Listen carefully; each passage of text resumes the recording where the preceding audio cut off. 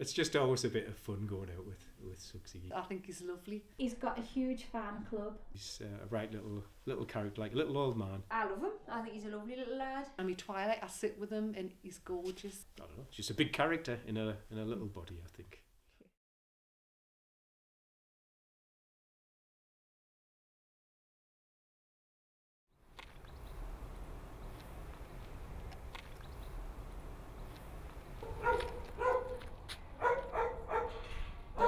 Probably one of the biggest misconceptions there is about Staffies is that they're your big, tough, rough dog that's very aggressive, very nasty.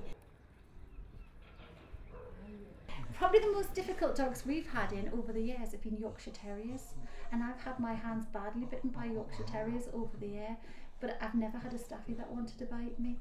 They get bad press, and it's not fair because we rehome so many Staffies and most shelters are full of Staffies. Never anything wrong with the dogs. It's just the people who've got them, that's the problem. They do love the home comforts, they do love human contact, and as I say, if they can be upside down in front of the fire having their tummy tickled, then that's great.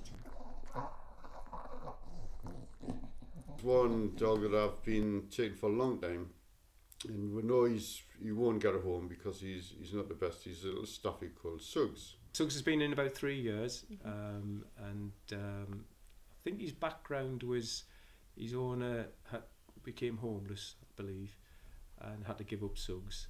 And once the lad was settled in a new home, he was going to come back and take Suggs, but that never happened.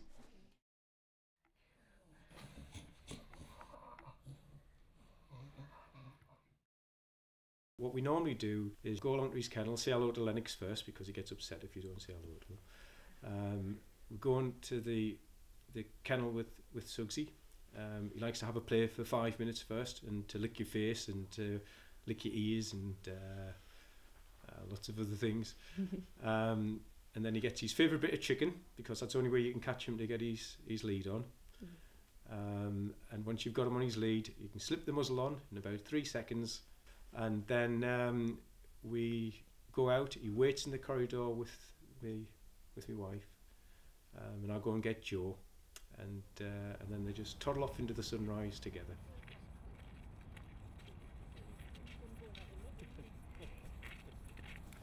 Suggs has, since he came in, has never particularly got on with other dogs.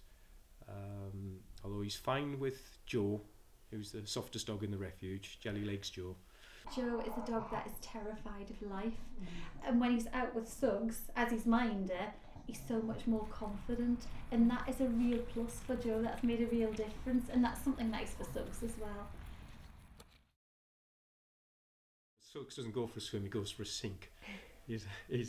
Most Staffies either don't like the water, or they're excellent in the water and they like to splash around. But Suggs falls in the middle. He likes the water, but he's no good at swimming. I guess the first time we went out with Joe and Suggs together, Joe quite likes the water, and Suggs hadn't been in the water beforehand. So Joe went in, and Joe's about 3 times taller than Suggs, and Suggs just followed him. And Suggs went for a sink. That was the first day. That was when his head was underneath. He looked like a little crocodile. You know how crocodiles swim with just the heads on the top and a little bit of the back. And his eyes were wide open because he was on his tippy toes on the bottom of the pond. And it was the first time I've seen fear in Suggs's eyes. But now he knows where the limits of the pond is, so he doesn't do that. When he comes back, he likes his digestive biscuit first, followed by custard cream, followed by his sausage, which if it's me, it's quartered. If it's my wife, it's fifth for some reason. I think he thinks he's getting more of her. He's a bit on the portly side, but because I think he gets well looked after here, and we spoil him a bit, you know. But he's an older dog, and he's not in a home, and you can't help but spoil him a bit. So he's just such a lovely dog. He's friendly. When I go into the kennel, he runs away and he gets his pull or a raggy or something. We'll have about 5 minutes tugging and pulling things around, but he's still got plenty of life in him.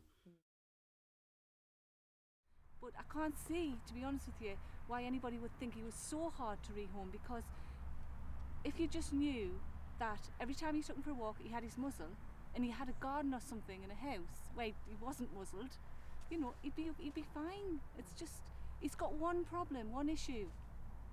All right, he's a psychopath, but you know, he's got one problem, one issue, and that's all. Because he loves people, he loves children, he's gentle, he takes his treats gentle, he likes to play, and he's 12 coming up. You know, he's going to slow down. It's not like it's going to be really difficult to rehome. To be honest, in the time that we've had him, we haven't had any genuine inquiries about him, which is sad. You know, it is sad, but I think now, he's 12 years old now, got a couple of health problems, and that's not mentioning your weight.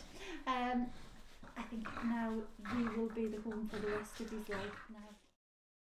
I think he'll probably maybe see his day out living here with us, but we'll try and make his little room cosy, like a sitting room sort of thing. But he just craves attention, like company, and that's when he's at his most happiest, you know.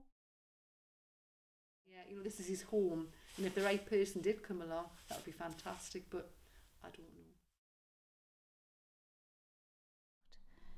He's just a beautiful, beautiful dog, and I just hope and pray that one day that special, extra special person will come along and give him a loving, kind home. Although lots of people will be upset not seeing him again, but you've got to think of him, and that's the thing that you want, is for him to get a lovely home, because although he is king of the kennels here, and they do a great job, you want them to have a home, because that's the best for him. You've got to think of him.